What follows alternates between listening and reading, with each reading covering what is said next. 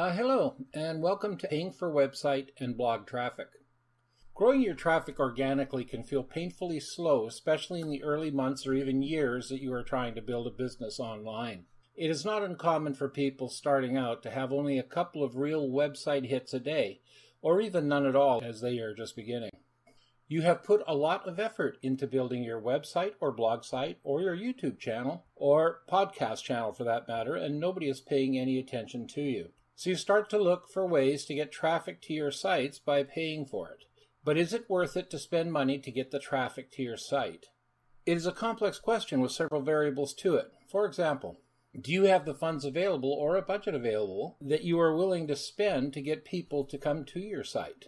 Do you want the traffic badly enough that you are willing to pay the money to get the people there? Do you have a site that has sufficient products of interest to people that you can honestly expect that when they get there, enough will purchase something to pay for the advertising costs you've just spent?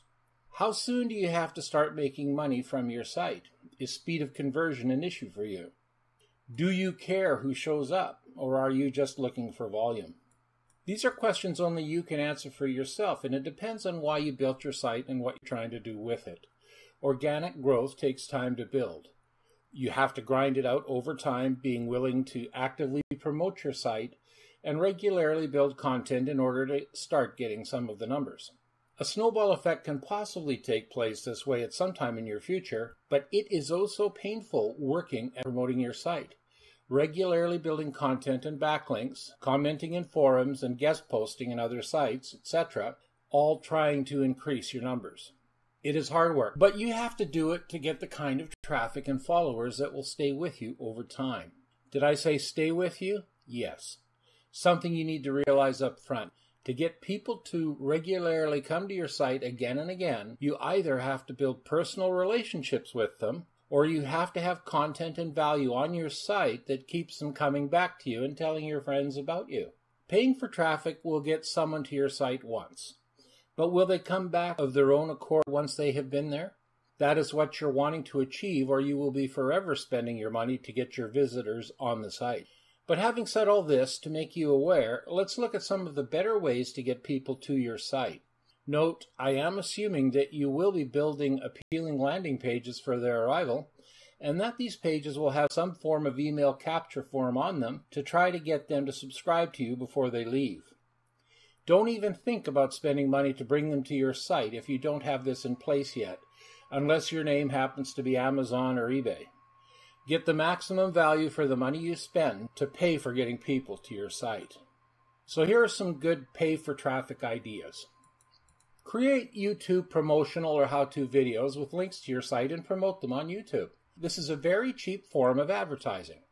You can get the word out with an upfront video sales pitch included at 2 cents a video view, so 50 watch promotional views only costs you about $1. Check out a site called AdFly. That's adf.ly.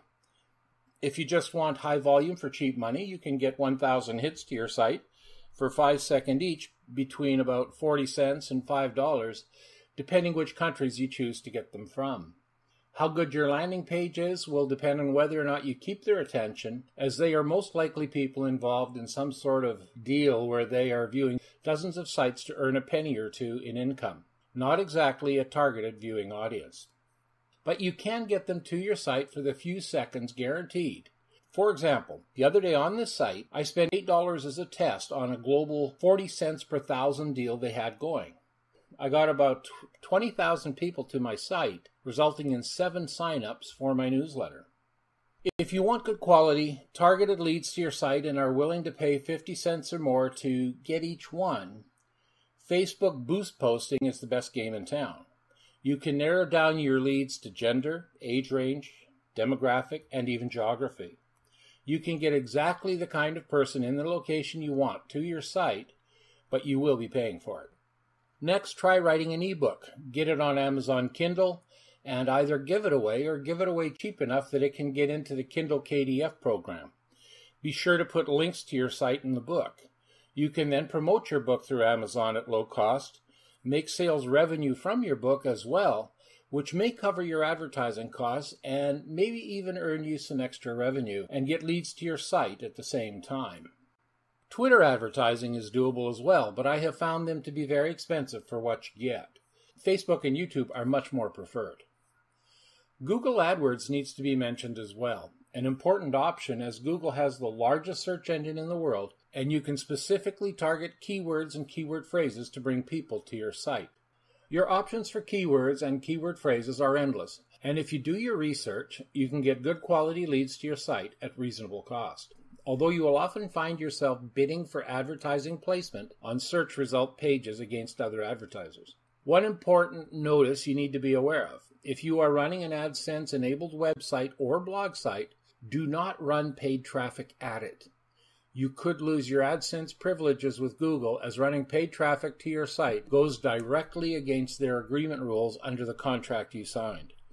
Be aware of this restriction. People have lost their AdSense accounts with Google because of this.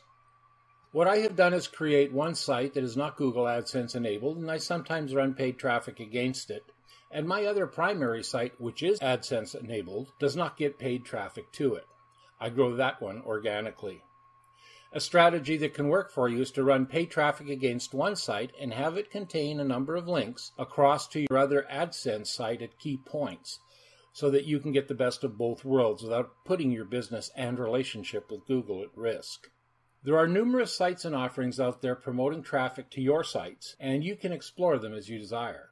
Trial and error over time and research will help you to find out what works and what does not. If you're in this for the long haul, over time you will develop the best traffic generation models that fit your business. Bye for now.